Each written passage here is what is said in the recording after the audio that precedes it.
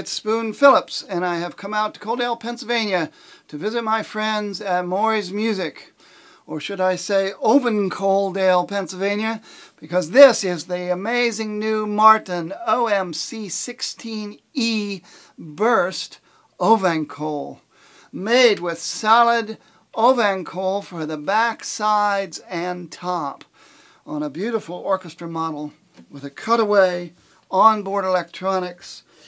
This is a very cool guitar. It has Ovangkol, an African wood that has been used in the guitar industry for many years, but Martin's only returned to it recently. And to my ear, it's similar to walnut. It reminds me of Claro walnut because of the broad overtones you get out of the mids and the bass. They're not overwhelming, but they're very pretty, and they add a nice presence to the mid-range of an Ovangkol instrument. But these are made with an Ovangkol top. I've never experienced a guitar made with Ovangkol for the back, sides, and top. So similar to mahogany tops, like CO9 that's got a mango top.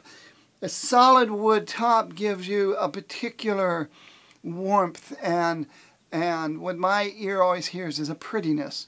But I think this is a much clearer, more live sounding guitar than something with a mahogany top, which takes a long time to kind of break in. This sounds kind of broken in right away, but it's got one of the advantages of a solid top. It's got this really long fundamental sustain. Again, very pretty sounding guitar.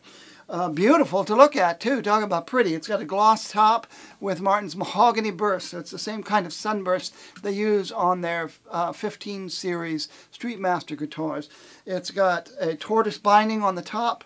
It has a beautiful 16 series herringbone rosette, and the white line purfling around the edge of the top.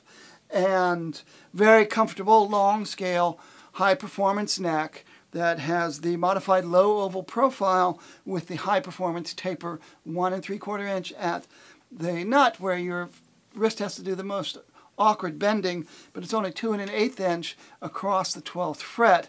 So it's a more slender, faster taper up the neck, very comfortable, very contemporary, almost feels like an electric guitar.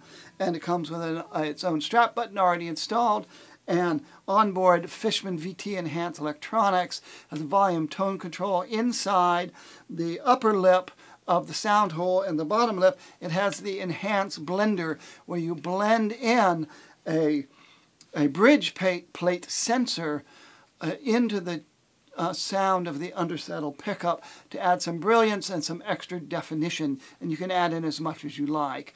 If you do a lot of slap and tap techniques, you can add in a lot of the enhance. For most normal playing, most people just like to add in just a touch to really bring the definition out of your amplifier or the PA system.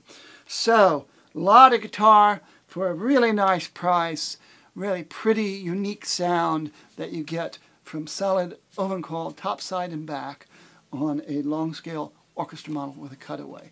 Really cool.